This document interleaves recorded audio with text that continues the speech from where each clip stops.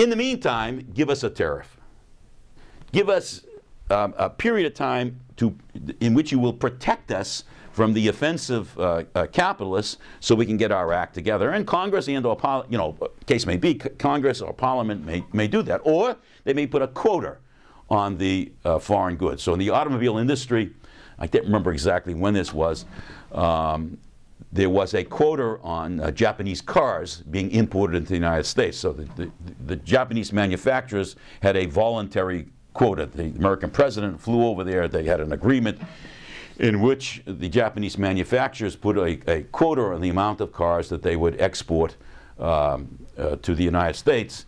And hence the price of a Japanese car was higher than what it would be otherwise. And so Detroit, for a period of time, was able to compete until it could get its act together so it could compete with those Japanese products.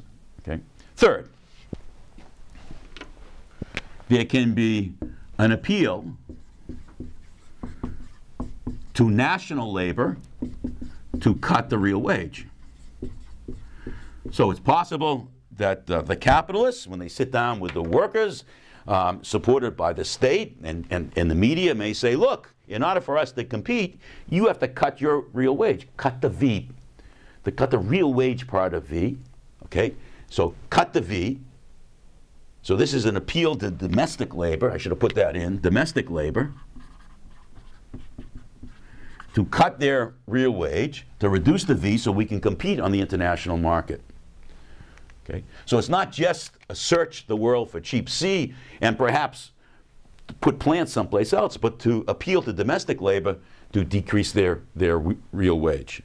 Okay? What else? Well, all of these things may be working. It still may not be sufficient. It's possible that the struggle, the competitive struggle, could turn to war. War amongst the capitalists. In other words, the very struggle over super profit becomes so intense, and so much is at stake in this, that it's possible that war could be a result. And so Mr. Lenin connected this struggle over super profits to the emergence of war, World War I. And he tried to show that, he tried to show that there was an economic contribution to that war, a capitalist contribution, which is that the struggle over the super profits took the form of the Germans and the French and the British struggling with one another over the survival of these industries. Okay? I'll come back to that a little bit, but that's fascinating because it shows how capitalist competition, intense capitalist competition, rivalry across these different national borders can be connected to an outbreak of a major war. And let's again remember the first part of the course. We do not want to reduce war, international conflict amongst these nations, to economics and into this competition over super profit. People go to war for many different reasons. But what this is suggesting what Lenin is suggesting here is that there's an economic component to war then and today. That's the important lesson here. All right, I want to just, before I go on and talk about how this works out, this global economy, I just want to go back and make sure that we understand the importance of a cheapening of C and V. So I just want to go back for a moment and talk about the numerator here to make sure that this is clear. And again, this will be a good review of what we've done heretofore. So I'm going to go back and I'm going to use the exact same numbers that we have been using here. I'm going to use UK, Germany, and France. And this is, again, C, V, and S. Okay? So I had here 4, 2, 2, 8, 2, 2, 4, 2, 2. This is the W. The total value was 8. This 12 is 8. The use values 1, 2, 1. All right. And let me put in, because it's useful to me, the revenues, the costs, and the profits.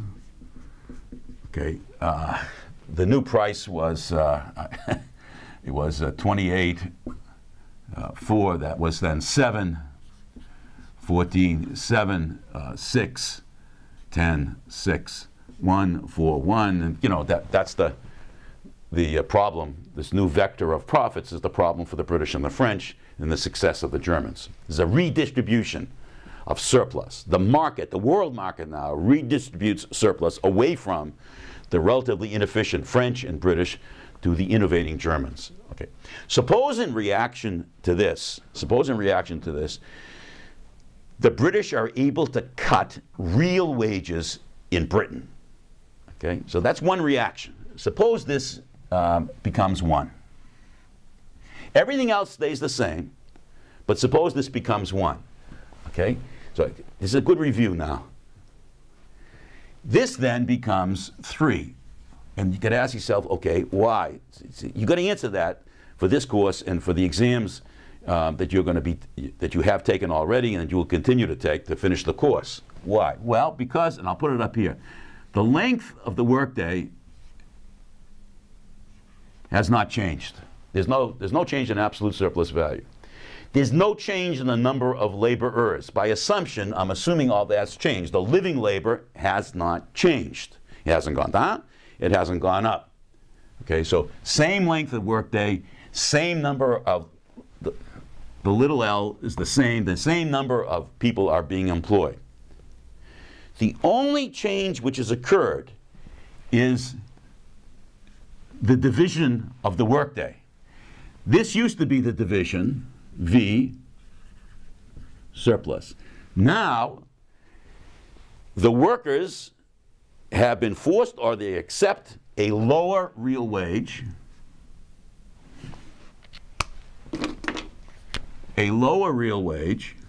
so the green, and hence the surplus grows.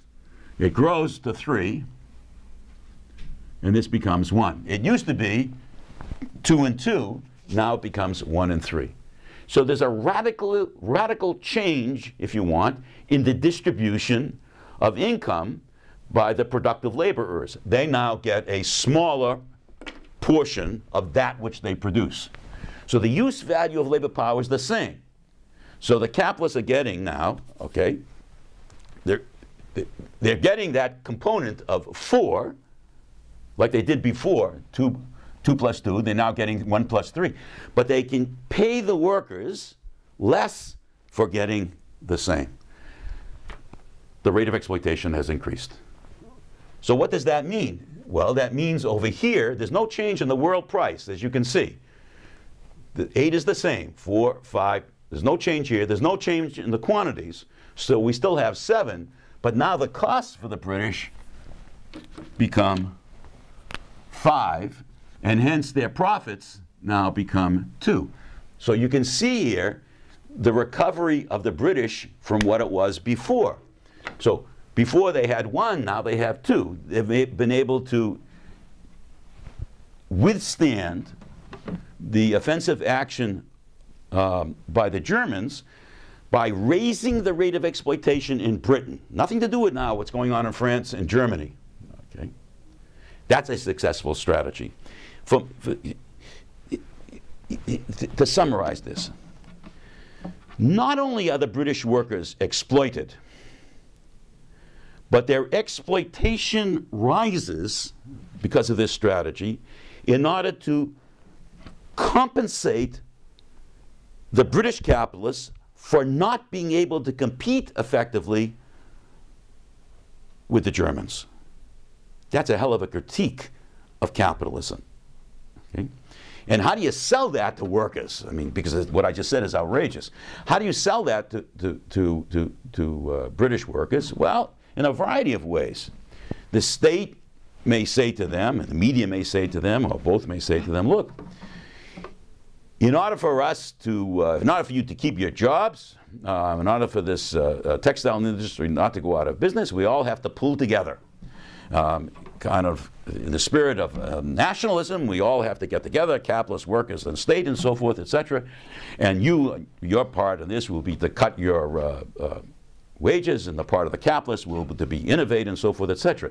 Notice what that does. that pays absolutely no attention whatsoever to exploitation. It pays no attention whatsoever to the source of surplus and the inability of the British capitalists to maintain their surplus because of the offensive action of the Germans. Let me give you the second example now, okay? So I'm going to get the same tableau on the blackboard, so I don't want to change the numbers too dramatically. So let me go back to 2-2. Okay. And let me change this now to what it was. All right. Suppose just get rid of this here. This is 6, 4 plus 2. So I'm going back to what I had. Suppose instead of a cut in the real wages, suppose the British are successful in cheapening their C. Okay? Suppose they're able to cut this to 2. Okay? For example, textile cotton shirts are produced with the raw material cotton, and suppose somehow, and I'm going to come to the moment in the somehow, the British are able to get cheaper cotton from, say, Egypt, or say from India. Okay? And since cheaper cotton translates into a cheaper C. So let's do this one for the moment. So this now becomes 6, 2, 4, 6, still producing 1. The only thing that's changed here is that the cotton has become cheaper. So this now is 26 of total value divided by 4. That's 6.5, okay? And so the revenues now become 6.5, 13, because there's 2 shirts by the Germans, 6.5, and the costs then become 4, because they've been able to cut their C, 10, 6, and hence the new profits would be 2.5, 3, and 0.5. So again, just focusing on the British, that's a recovery of the British from what it was. That is, before they took an offensive action, they were being clobbered. This was 1. Now they're able to recover and fight have an opportunity to fight the Germans because they've been able to cheapen the C. Well, you know, put that together. The British, and by extension every other country, including the Germans, the British have an interest in developing cheap C and V all over the world.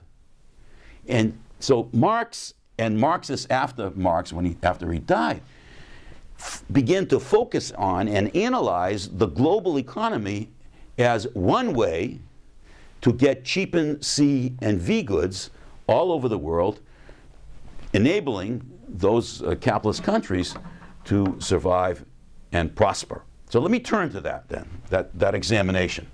Let me get this tableau away.